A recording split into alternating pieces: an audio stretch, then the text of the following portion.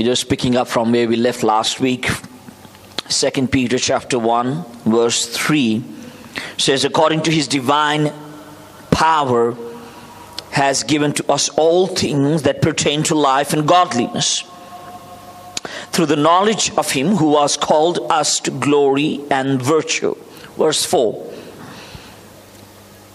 Through which he has given to us exceedingly great and precious promises, so that by these you might be partakers of the divine nature, having escaped the corruption that is in the world through lust. Amen. Somebody shouted loud, divine nature. Divine nature. You may be seated.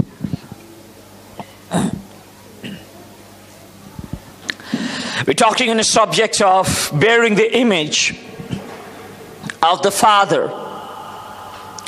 And in this third message, we're going to dig a little bit deeper into what is the DNA of God. And last week we left from this scripture that God, we're the image bearer of God, and we have the divine nature that is trusted to us, because it's the promise of God that we would be partakers of God's divine nature. Heavenly nature is trusted to us. We also saw 1 Corinthians chapter 15 from verse 47, 49. Verse 49 particularly says that, according as we bore the image of the earthly man, we shall also bear the image of the heavenly man, which is Christ Jesus. So every human being has two images. God has trusted mankind with two images. One is the earthly image, which we are born with, and that is the sinful image, the fallen image of Adam. Then, according to the word of God, there is another image, and that is a heavenly image given to a man. And to those who believe in Christ, because they are born of him, according to the word of God in John chapter 1, that they are born of God, and they are not born of the flesh or the desires of the flesh, but they are born of God. So once they are born of God, they bear the image of God. Amen. And now we're reading 2 Peter. He says that we are trusted with a divine nature. We're not only born of God, we have his nature as well. Divine here, the word is used theos, the Greek word theos. It means God-like. God-like. Theos means God-like, because theo is God. The Greek word here used is theos, or divine. It means God-like, the replica of God, divine. And then we find the nature, another word used here, forces. P-H-U-S-I-S, forces, for nature, which is used for nature. Now, the theos is divine, is God-like, and forces is word used, Greek word for nature, but it's not an ordinary word for nature. It's something that germinates and expands exactly like the origin it has. Amen? So the nature word used is forces, and is something that is, it grows, it doesn't remain in there, and is something that expands to its original image, is productive, is the extension of the original. So when we say that divine nature of God, theos, forces, we are saying that the God-like nature that grows and expands and becomes exactly like God. Amen? The nature that becomes and grows and becomes exactly like God. Now, Bible speaks about it in 2 Corinthians chapter 3 verse 18. 2 Corinthians chapter 3 verse 18. Bible says in 2 Corinthians chapter 3 verse 18, but we all with our faces having been unveiled, having beheld the glory of the Lord as in a mirror, chapter 3 verse 18, 2 Corinthians, are being changed into the same image from glory to glory, even as by the Lord's Spirit.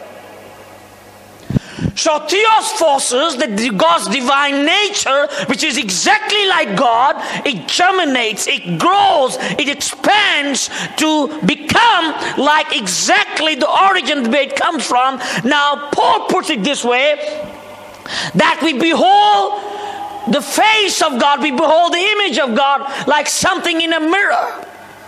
Like you go in front of a mirror, you see yourself. You're beholding an image. You're beholding a mirror. You're beholding yourself. And you're looking at it. He says, just like that, what we see in the mirror, he says that we are being changed into that image. We are being changed into the image from glory to glory. It means there is a different levels of growth that God takes us, and every time we continue to grow in Him, we become more and more like Him. Our faces are veiled, are covered, but we are looking into a mirror, and who we see? We see Him. What was last week? Whose image you bear? When they showed him the coin, he says, is it rightful to give it to Caesar? And he says, what inscription it carries? Because whatever the image it bears, it belongs to that entity. If it bears the image of the Caesar, it belongs to Caesar. Now Paul says, we see the image like we're seeing something in the mirror.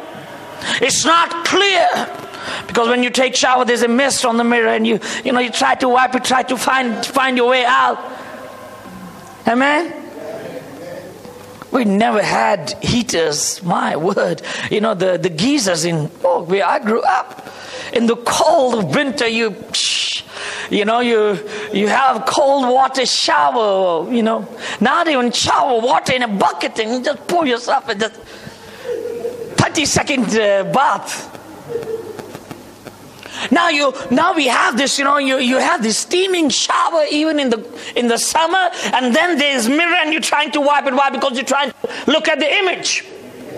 It's blur, and that's what Paul says. He says it's veiled. Our faces are veiled. We can't comprehend it fully. We don't understand His ways because His ways are higher than ours. We don't understand all that He has in our lives, but we're beholding His image like one beholding in a mirror, and sooner or later we're going to have the full picture of what God is doing in our lives. But he says, but meanwhile we are changed and transformed into the same image, because we are created on His image.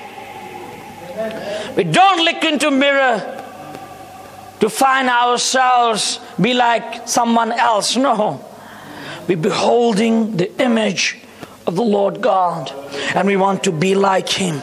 It's blur, our faces are veiled, but we're becoming more. He says we are being changed. The divine nature with us, taking us from glory to glory, and slowly but surely, yes, I have my struggles, I have my pains and my challenges and my circles in life, but I'm still beholding the image that He has given me. I'm holding into the nature that He has trusted me, and sooner or later I will be like Him. I'm being changed into the same image. Hallelujah. But you see in a mirror, and what you perceive in a mirror, you are being changed into that image. If you see yourself all fat and ugly and not desirable, you are being changed to that image. What do you behold in front of the mirror? Amen? The Bible says that we have put off the old man. Again, it talks about the old man and the new man. So there's an earthly image and there's a heavenly image. Write down this scripture in Colossians chapter 3, verse 8 to 15. And I'm just going to read verse 8 to 11, but go home and read the 7 verses from 8 to 15. Colossians chapter 3, verse 8 to 15. Bible says, but now also put off all things, anger, wrath, malice, blasphemy, shameful speech out of your mouths. Verse 9, do not lie to one another, having put off the old man with his deeds. What was the old man? The earthly man, the carnal man, the carnal image. Verse 10, and having put on the new. What is the new man? The heavenly man. The heavenly image, Christ-like, transformed from glory to glory. He says, having put on the new, having been renewed in knowledge, according to the image. According to what? My God. According to the image of him who created him. He says, where there is neither Greek nor Jew, so it doesn't have a gender, it doesn't have a race. Every other earthly background is diminished. You are one in Christ. The earthly man had his own genetic code, and it had his own failures, and it had a race, and it had all that kind of stuff. But the heavenly man does not have a gender. It does not have a race. It has no color. It has a heavenly DNA with him, and that what God is seeking, where we see each other beyond colors, where we see each other beyond tribes and the language and all that comes with the earthly fallen image. He says, put off the old, because the new one is the heavenly image that God has given you. You are being transformed into the image of God. Last week I shared with you that the Christ was the express image of God. And the Bible says that we beholding the Lord, we beholding Christ, we becoming like him. So the new man, everybody said new man, my new man is like Jesus. Your new man, your heavenly man must be like Jesus. Hallelujah. So no gossip, no lies. Hallelujah. You can't walk in the newness of a new heavenly man while still having the habits of the earthly man, the corrupt habits. He says, put off, take off. Hallelujah. Anger. I haven't seen angry people like people in the church. My God. And I'm talking about believers who are in the church for so long, but they're so angry. That's not of God. That's not mature spiritual maturity. Where does the anger comes from? Because if it doesn't have a root from God, it definitely has a root from somewhere. It's the old image, it's the fallen image of the natural man, Adamic nature. First thing he mentions, he says, put off all these things, anger, wrath, malice, blasphemy, shameful speech out of your mouths. It says those are the deeds of the old man. You can't be the image bearer of God. You can't carry the divine nature and DNA of God while still lingering with the Adamic nature, the earthly image of man. He says, put it off. Tell your neighbor, put it off. When you walk these doors, I beg you, keep your anger, your wrath. Keep them in the car. Take them off, just put them in the cubby. No one steals it. It's yours. It's your issues. When you walk these doors, put on the new man, the heavenly man. So we can feel some love in this place. Hallelujah. So we can feel some embrace. So we can embrace one another in love. Put off anger and wrath. Those are the old clothes, the grave clothes that we still love and cherish. Bible says again in Romans chapter 8 verse 28 to 31. He says, but we know all things work together for the good of those who love God, to those who are called according to his purpose. Verse 29. For whom he foreknew, he also predestined to be conformed to the image of his Son. So these powerful scriptures reference are all about bearing the image of Christ Jesus, because he was the expression of God's image. Amen? Amen. It says for him to be the firstborn amongst many brothers. So he says that he predestined us. You are here not because you're very good and God saved you, saw your good heart and brought you to church, into his family. No. You're here because of his grace. You're not too righteous. Amen? You're not too righteous to be called his sons and daughters. It's by his grace you're here. And he knew you and he predestined you to do what? To do one thing, that you can be conformed to the image of his. So when he sees you, you want to see Jesus. So when people see you, whose image they're seeing? When you look at the mirror, whose image you see?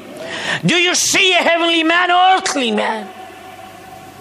Because we are called to be conformed to the image of the one who has called us. We are called to be conformed to the image of his Son. It means our talk must be like him, our walk must be like him, our heart must be like him, and that's how we're going to reflect his image. But what do people see when they see you?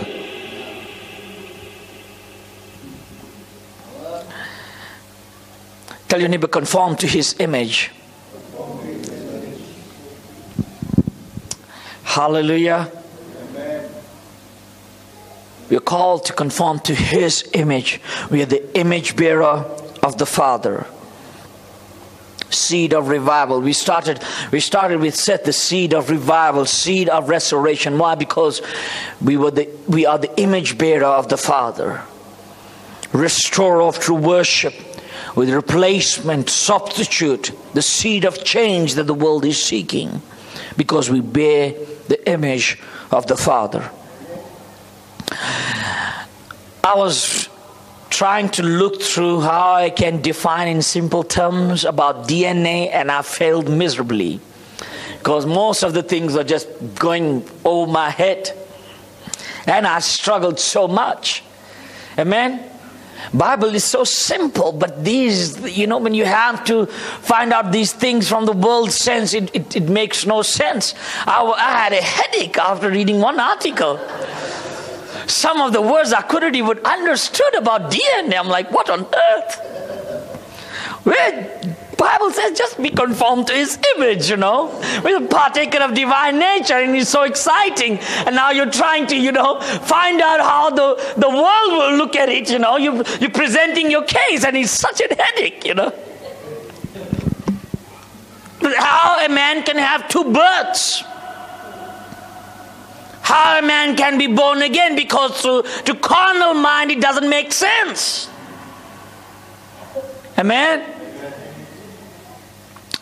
Now, DNA is, I wouldn't go into details all these terms, but something that stood out for me was so significant, that they are in all living organisms. They are actually self-replicating material. And the DNA doesn't die. That's why they can dig a grave after 2,000 years, and they can still find out where the person was, what happened to him, by simple DNA samples. Even if the bones are rotting and they can find one hair, they can trace back to the original. That's how powerful it doesn't die. It's crazy. It determines the structure. They can take a spit, and they can tell you your eye colors, what kind of hair you had, what should be your height like. Why? Because it carries this genetic code, the structure of the living organism. It can be, the DNA is found in every living thing. even in the plants, animals. Any living thing has a genetic code and is found in every particular of that organism. It can, from head to toe. Even in your spit, there's a traces of your DNA. Amazing. How amazing is that? And it doesn't die. The most insignificant things in your life, in your body, carry your DNA. Spit is the most insignificant. Carries your DNA. Put a swab in your mouth and they just know everything about you. Where you come from, what race you are. That's how powerful, when God speaks of the divine nature, God's genetic code in us, the nature, the theos, the replica of God, because the DNA, it multiplies. If I have Elijah, he carries my DNA.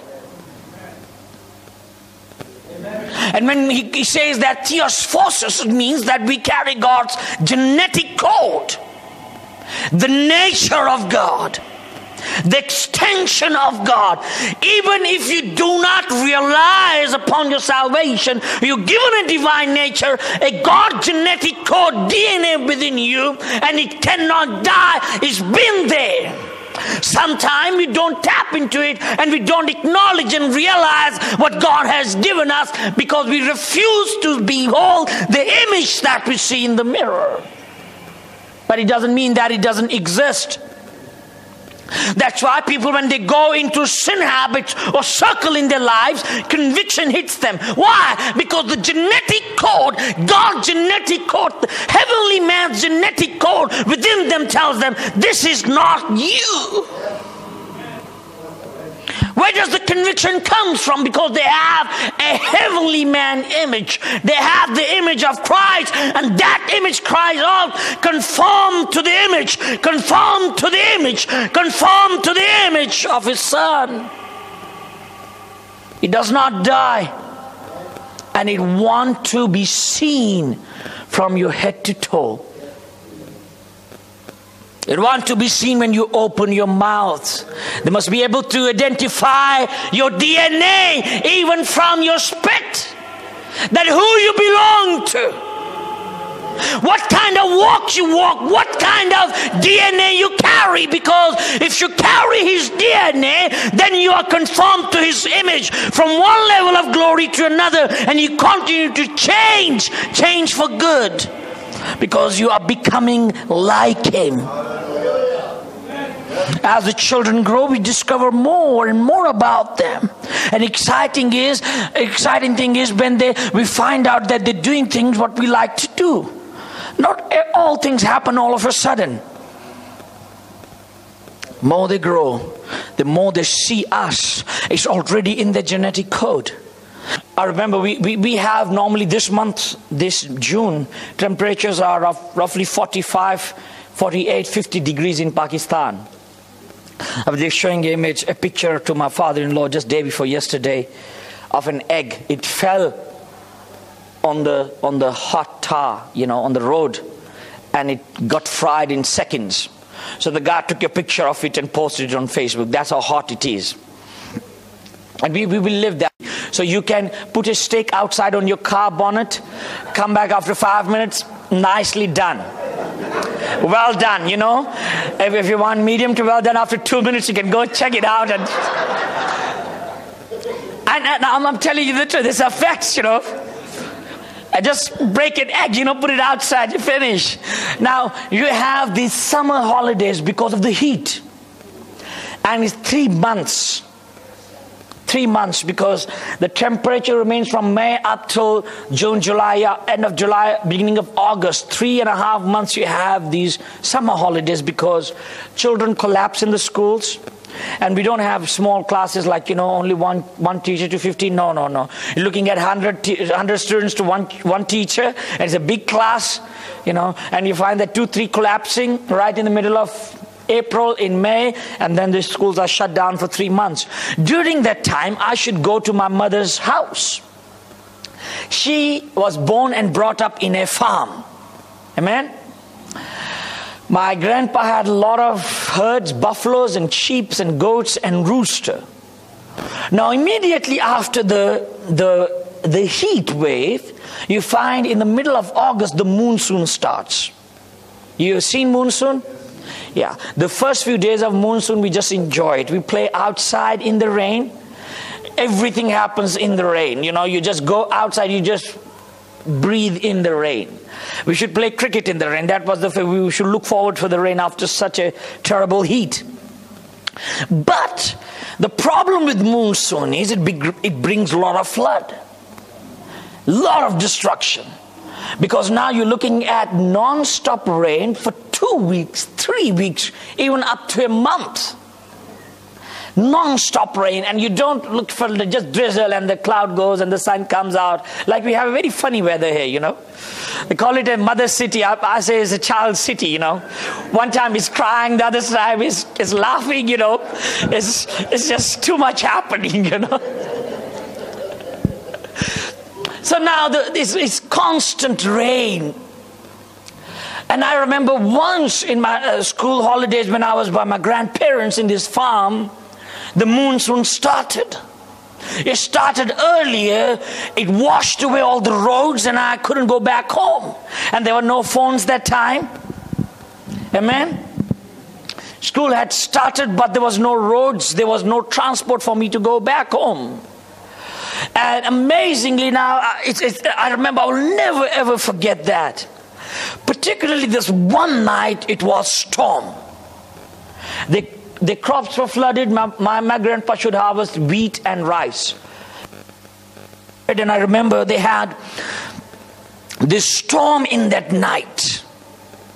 You couldn't even go out to check on the animals, the barns, you know. It was just flooded and the animals were all over it, but it was impossible for you to do anything. You just had to wait for the morning. And you know, when the rain went down and in the morning now, my uncle, my cousin, grandpa, everybody is going out to see the damage.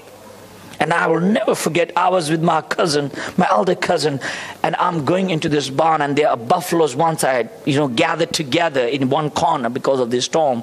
And the roof was taken off. And then there was, I should love these chicks, you know, hens and roosters, that couple of them, because you get, everything is organic, everything. There is no money in that village, even up till now. You barter things, you know. You bring your grain and I give you fruits. You bring your grain and I give you sugar, whatever you need, you know. So that's how they grow. They grow their own food. They grow their own meat, everything. There's no concept of, you know, the canned food or freeze or whatsoever. It doesn't exist. Now, I was very interested in that hen house because I was the one in the morning very excited to get the eggs. And that was the breakfast. Amen? So that was my, whenever I went in there, and there must be 10, 15 of those eggs, and that, the most delicious breakfast ever. Fresh, warm. And they, you know, and I went to this hen house. It was completely destroyed. Some of the small chicks were dead. The hens, the herd of hens were just on one side.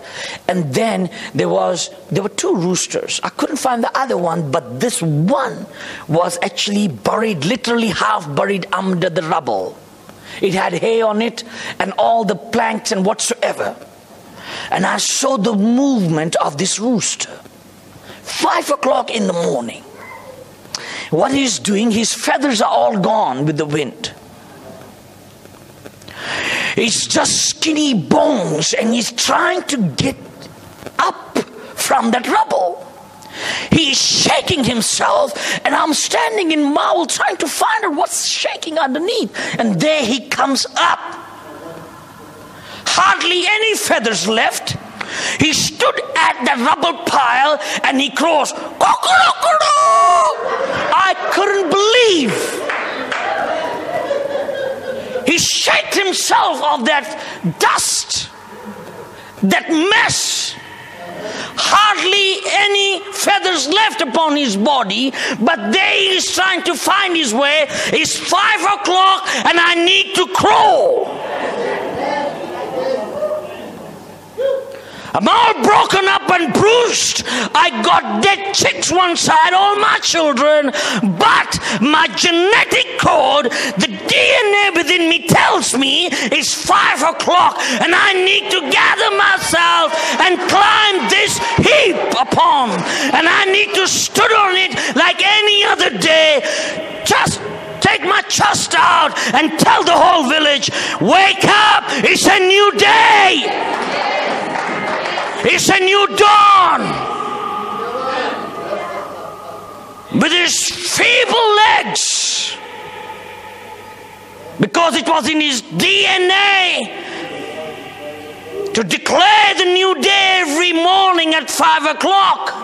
And though the night was rough, the nature that God embedded in the rooster was still there, intact, and it was not worried about the earthly flesh that was literally ripping off his body.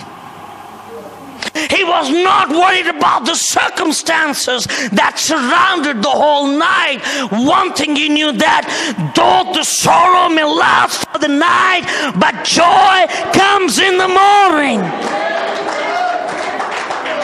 I might be going through hell, but there is a God DNA with me, and you cannot keep me down. This rooster stood up. And I will never ever forget that rooster. With all pride, his chest up, no hair left, no feather left. Hen house is broken down. Chicks are dead.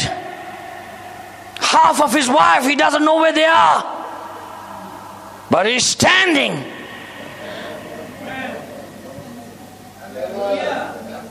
Why? Because the genetic code, the DNA tells him that it's time to rise. And it's time to declare of the new dawn. The new day has come. If you are not going to declare it, who's going to? It's your responsibility. And that's the DNA all about. A genetic code that cannot be destroyed. Even if you're dead and gone, it will remain there. Amen? God genetic code. God DNA, what is embedded in you, your gifts, your talents, and everything that comes with it. One of the amazing things about that story also stood out for me. And that was, even though going through all that has happened that night, he remained in control of who he was. Amen? The circumstances couldn't hold him back to reflect his true nature. And often, we give up. We don't want to be too religious when we're dealing with people because they might shun us. We compromise with our values. Turn your Bible with me to Genesis chapter 1 verse 26. Let's read these 4 verses. And God said, let us make man in our own image, after our likeness, and let them have dominion over the flesh, over the fish of the sea, and over the fowl of the air, and over the cattle, and over all the earth, and over every creeping thing that creepeth upon the earth. Everybody say dominion. Dominion, say it loud. Verse 27. So God created man in his own image. In the image of God created he him. Male and female created he them. Verse 28. And God blessed them. What did he say? God blessed them. This is so powerful. And God said unto them, be fruitful. Everybody say, be fruitful. And multiply. Hallelujah. And replenish the earth and subdue it, and have dominion over the fish of the sea, and over the fowl of the air, and over every living thing that moveth upon the earth. Verse 29, and God said, behold, I have given you every herb bearing seed, which is upon the face of the whole earth, and every tree in the which is the fruit of a tree yielding seed. To you it shall be for meat. Verse 30, and to every beast of the earth, and to every fowl of the air, and to everything that creepeth upon the earth, wherein there is life, I have given every green herb for meat. And so it was. And it was so. This is God creating Adam. He made Adam, and then he says that he gave them dominion. The Bible says he gave them dominion. Everybody said dominion.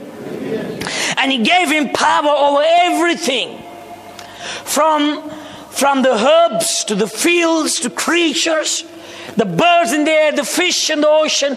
Everything was placed under man's authority. One of the desires that still remains very strong, and even though all this was taken away from man at the fall, amen, he had authority over everything. That's why he could name everybody, everything in the garden. At the fall, it was taken away from him.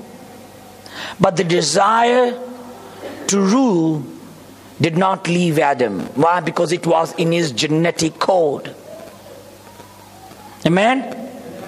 It was in his DNA to be in charge.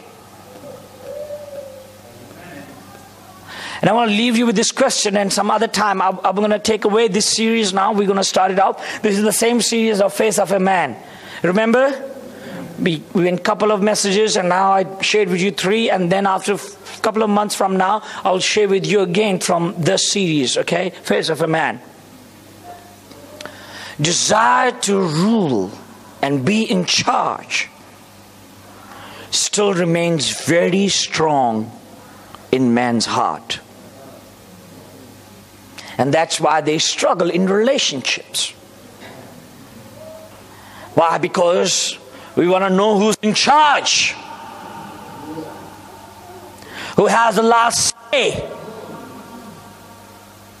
and what should be done, because the desire to rule is so corrupt in man. It has become so corrupt because now it comes in a negative sense.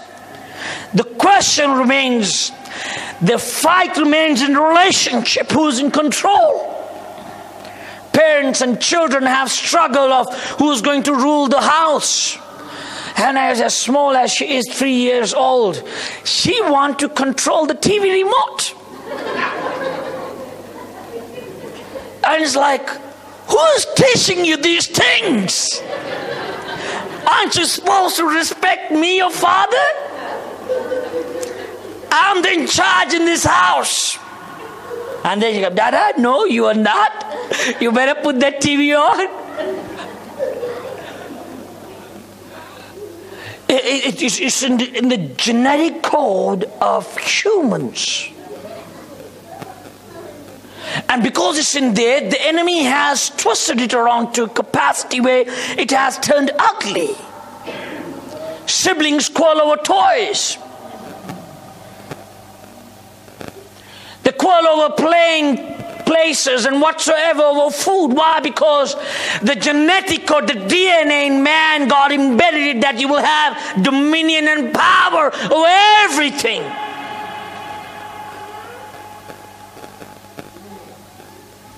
Business competition.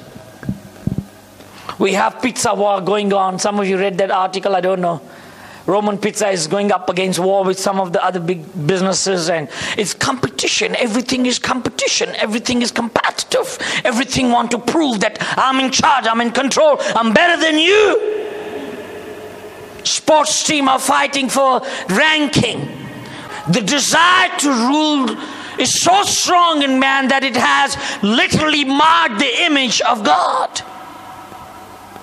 That there is a constant battle in every flesh. People who have been in charge in departments in the ministry, it struggles. It's such a struggle for them to leave and come in alignment with what's happening in the ministry now, because they were in charge and they are no more. is a struggle. So you know that you can alter the DNA. I was shocked to see that you can alter with every time you go the X-rays and ultra rays and all of that. It can alter your genetic code. That's how they are trying to now come with new science where the children will be born with how you like them. If you want the blue eyes, they will put the genetic code in their DNA to have blue eyes and certain color hair, because they will alter the genetic code, the DNA in the womb. So what was intended as the image of God in man, Satan has altered it and have made it ugly, because now there is disunity, there is jealousy, there is competition, there is ugliness, there is fights, because everybody wants to be in charge. Amen? Amen. Hallelujah. And we're going to pick it up from here. I'll speak with you about dominion and authority. We are having a series on the early church, and I shared with you on the power this past Wednesday. And we're having some very, very powerful time, because I'll be going through the essence of power this week again, and we are really blessed. But now I'm just giving you a snippet of what we're going to discuss next on this topic, on the image of God, the face of a man. Amen? Hallelujah. So this is what I want you to go with now. Don't think too much about this. You know what? I need to rule because God's image in me says I must. Hey, thank you, Pastor. Hallelujah. Don't do that. The image of God within you makes you like Jesus, who in all humility submitted to the will of God, to the Father, to a point of a damned death, ugly death on the cross. That's the image that God is conforming us into. The genetic code, the DNA of God within us to rule is to rule our own world, where we are not dictated by the circumstances like the rooster. Rooster was in charge because he stood up on the rubbish heap and stood in there, declared who's in charge of the morning. That's the dominion. That you're not faced and controlled by your circumstances. You are in control, in charge of everything that happens in your life. You can't blame the devil, because you are given the dominion and power to rule. Rule your own world. Amen. And we're going to go through some powerful teachings on the multiplication of God's seed, and it's going to be phenomenal. Amen. Are you with me this morning? Put your hand in your chest. Says, I carry the DNA of God. I'm conformed to His image. Hallelujah. Hallelujah. I'm in control of my own circumstances. Come on, stand on your feet this morning.